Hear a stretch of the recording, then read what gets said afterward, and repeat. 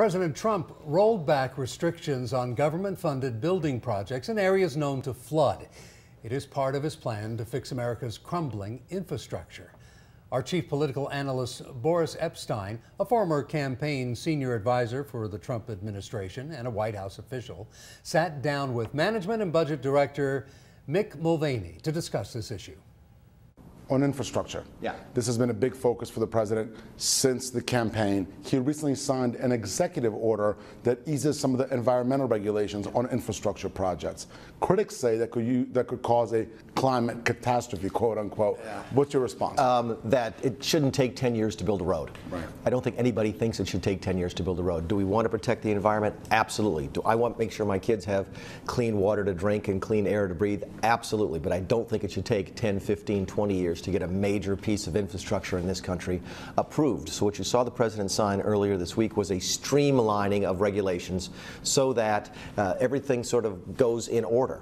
And it's not like one agency is waiting on another agency to make a decision, so you have to wait and wait and wait. But everybody who is involved in the permitting process has to move quickly in order to allow the private sector to do more infrastructure. The president has put forth a $1 trillion plan on infrastructure.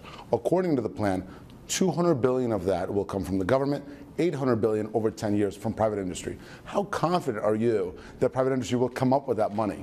In fact, I actually think that's a very conservative estimate of the leverage of the $200 billion that we are going to invest. I think we actually get more than $1 trillion out of that because the appetite for infrastructure in this country is huge. It's hundreds of billions of dollars of money that could be invested in the private sector in infrastructure if we can simply figure out a way to do it more cost effectively, which is why that permitting streamlining we talked about just a second ago is so important. But really what we're doing, Boris is talking about changing the way we look at infrastructure in this country. This is not Obama's stimulus 2.0. This is changing the sort of the dynamics of infrastructure to get to a point where we're partnering with the states. We're giving incentives to the private sector. We're doing targeted federal investments, not simply writing big checks that get spent very poorly. We're changing the way that we actually build the stuff.